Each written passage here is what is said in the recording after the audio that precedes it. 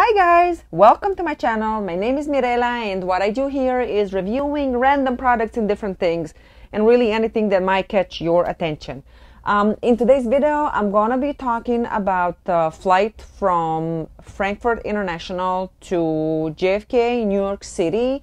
This was a Condor flight and the flight number was DE2016.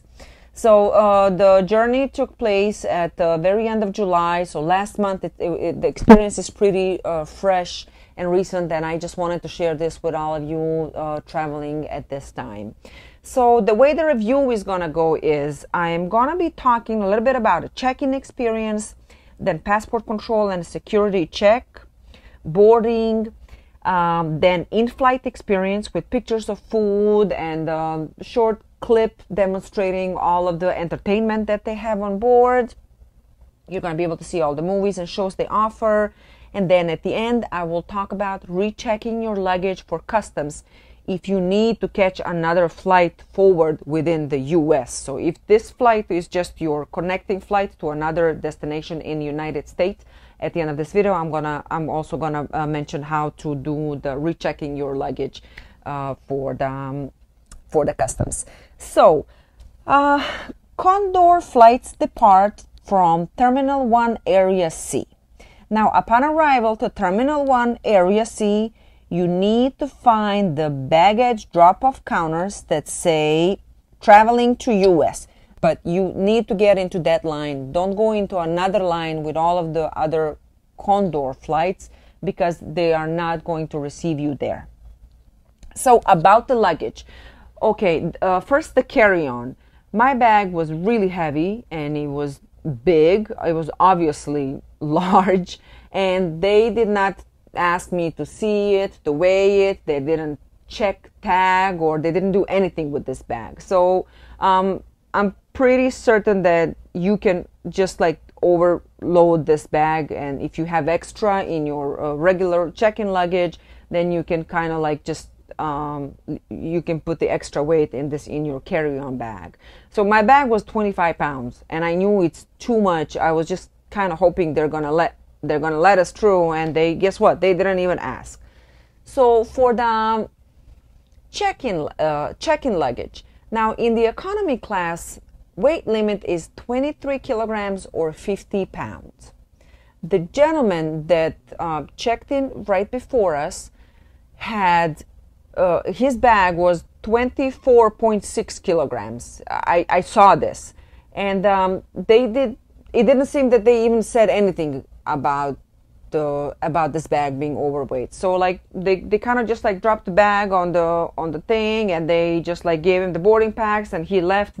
So once our turn came up, I had 2 bags, but we were 3 passengers, so we were entitled to 3 bags. Mine were 26 and 27 kilograms, which is 57 and 59 pounds.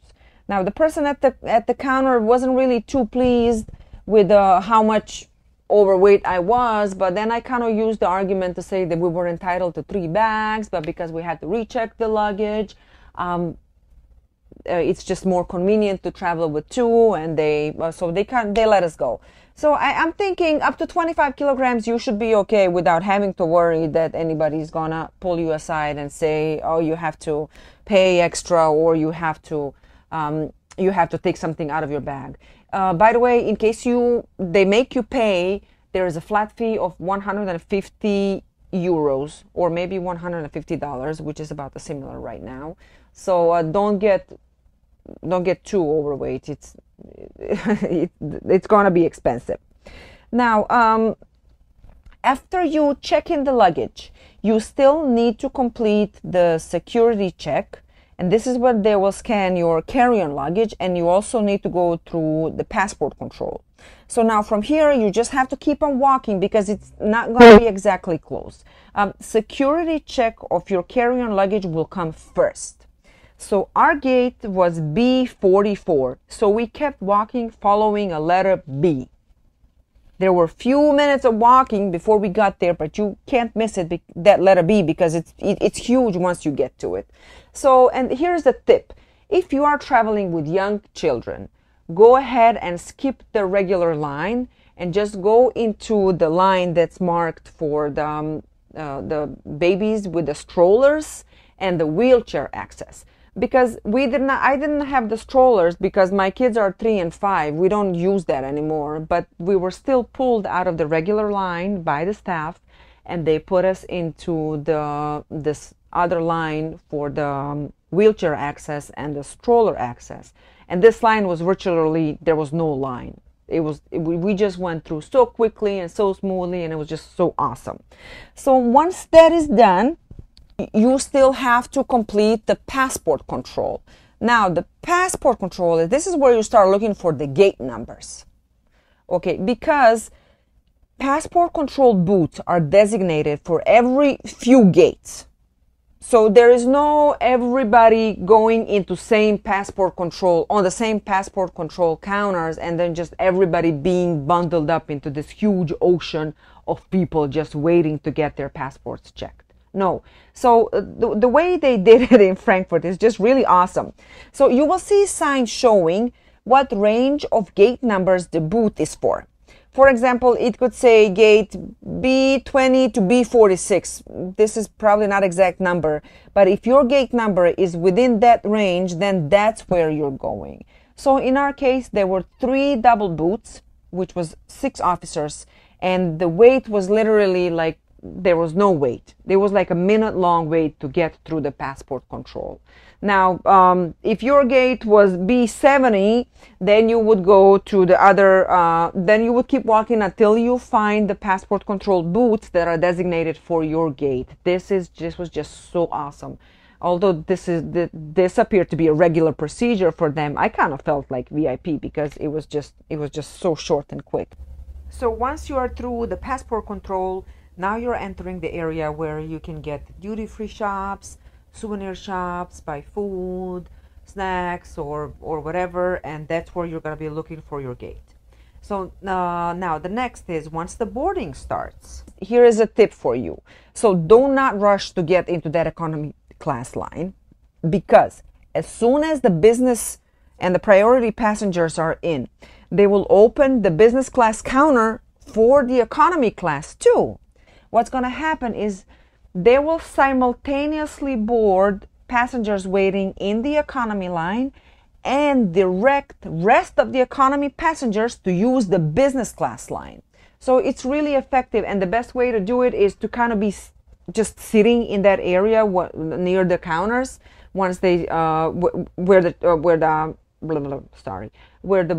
boarding counters are. If you just sit there and you just wait for all the business and premium people to go in, you can just hop right up, and as soon as they open it for the economy, there you go. No wait, no standing, and no nonsense. Now about the in-flight experience. Our flight was operated by SmartLynx, not Condor. Now the aircraft was really big. Seats were spacious, overhead luggage compartment aisles was spacious. It was really good. There were 3 rows of seats. Now the side rows had only 2 seats per row, but the middle row had 4 seats in the same row. And here is the tip. If you are a party of 3 passengers, go ahead and book the seats in this middle row and book both aisles and book one of the 2 seats that are in the middle. It is less likely that anybody will want to purchase the seat to sit and be like bundled up right between you all. So if you end up getting A, B, C, and then leave the last seat in the aisle open, in that case, somebody will likely want to purchase that seat.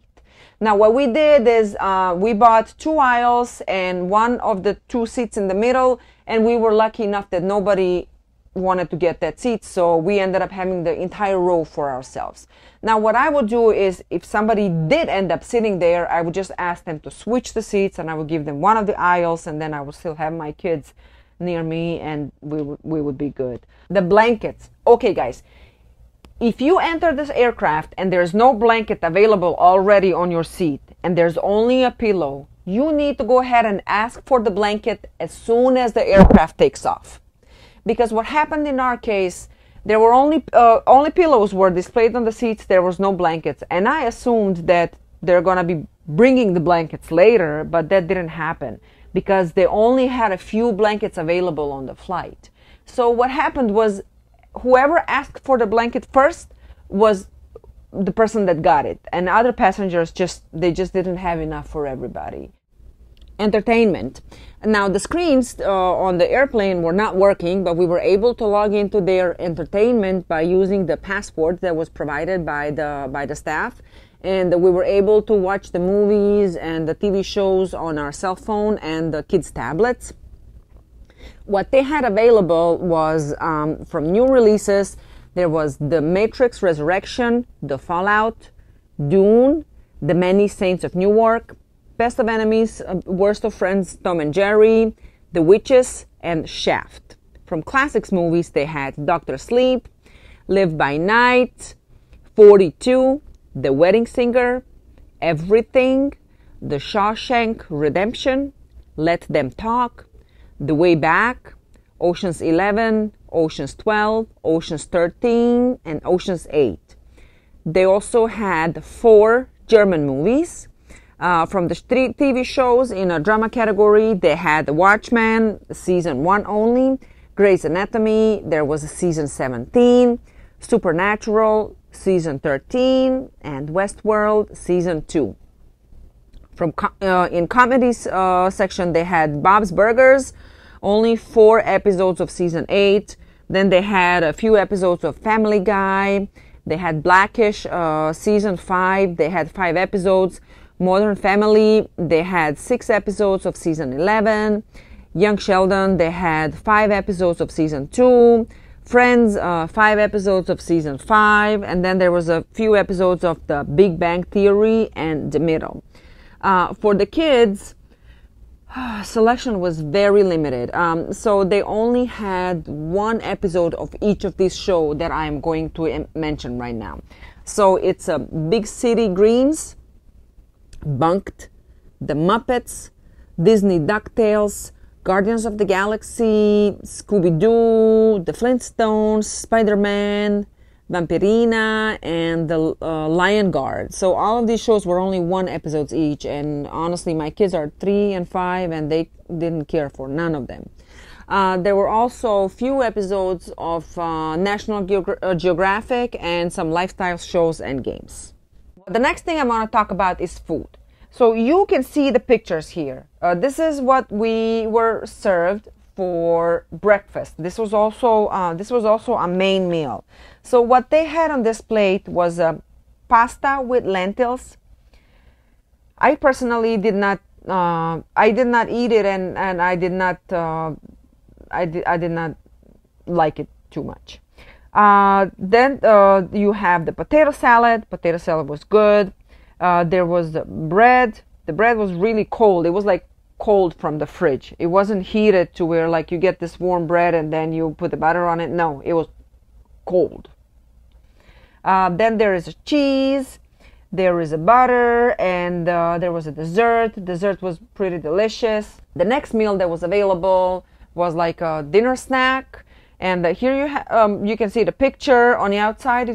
It looked really good. It's some kind of a baked bread with cheese inside, but on the inside it was not good. It was not delicious. It was warm. It was heated up and it was warm, but it just was not to our liking. As far as the water, juice, coffee, beverages, and spirits, this was available throughout the flight. They went with a cart serving drinks several times, I think 2 or 3 times. And then if you would want to have a drink, a Coke or a juice or coffee or water or tea or whatever, you just have to go and ask for it and you will receive it for free. There was no charge to it. But for the alcoholic drinks, the first drink was free once they go through with that cart.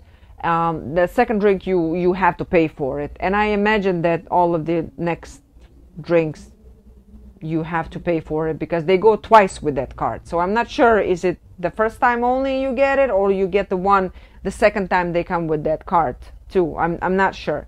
I saw that they had a selection of beers, vodka, and hard liquor and wine. There was also a duty-free shop on board. They will hand like the magazines showing you what else they have. It's a pretty good selection of jewelry and the makeup and fragrances and some watches and some pretty nice and cool things. Like if you haven't done your gift shopping, you can in their duty free on board, you're gonna be able to get some pretty things. Masks were optional, but 95% of the people had masks on our flight, including staff. Speaking of the staff, these guys were great. They just felt like they just woke up and they were so happy to go to work, and they were just so kind, and they were like really helping me with the kids, at least in my case. And it was really, I'm just so grateful to this crew. They made our journey so much easier. Now I'm coming to the point of rechecking, talking about rechecking your luggage. So once you land, once you get out of your aircraft, you're going to go through the passport control. And once you are through the passport control, you're immediately going to walk into the area with the bags. Now you are picking up your luggage. Once you get your bag off the conveyor belt, now you are exiting. There's only one way to go out. So you just go to that door and then you take a right, and then on your first quick right, there is an area where you are going to drop off your bag. There was the lady that we were talking, we were standing in a line. She was going to a different destination, and she came from a different flight, also international, not even the same airline, but her bag was also, she was rechecking it there. So I assume that all the rechecking bags are going into that space. In the worst case scenario, what you can do is you can ask, because there's a person that is standing right there next to where you are picking up your bags, and you can ask this person that's what I did, and what to do next. And then she told me exactly where to go and where to recheck my bag. So once you recheck your bag, now you are getting to your connecting flight. Now we arrived at the Terminal 1, and we were departing again from the Terminal 5. So I was able to do all of this, drop off my bag at the Terminal 1. I did not have to take it with me. But if you need to, the luggage carts are allowed to use on the SkyTrain. So if in the event that you have to take your luggage from Terminal, let's say 1 to Terminal 5 via SkyTrain, you are allowed to take the cart and put your bags in the cart, and then you can push it all into the SkyTrain. Another solution would be that once in the area where you pick up the bags, there is I think it's called a Pret-a-Porter service. It's the airport staff that helps you to move your bags from one place to another. You have to pay for this. So you could just, I think it was like $7 per one bag, or maybe $12. I think it was $7 per one bag. I'm not exactly sure. So what you will do is ask them to handle your luggage, and you pay them the service fee, and then you can also ask them to help you figure out where to go, because these guys know. So this is what I would do if mine wasn't that easy. But luckily the lady helped me. It was really easy to navigate, so there was no issues. But I was a little bit concerned about how am I going to do that. Especially I was worried about how will I go between the terminals with two small kids and this huge backpack and two huge bags. But none of that happened, so yeah, everything turned out right for us. Anyways, guys, I'm sorry this was long, but I just really wanted to make sure to give you all of the right and all of the information that could be useful for you. So that's all for this one, and thank you guys for watching, and have a great day. Bye bye.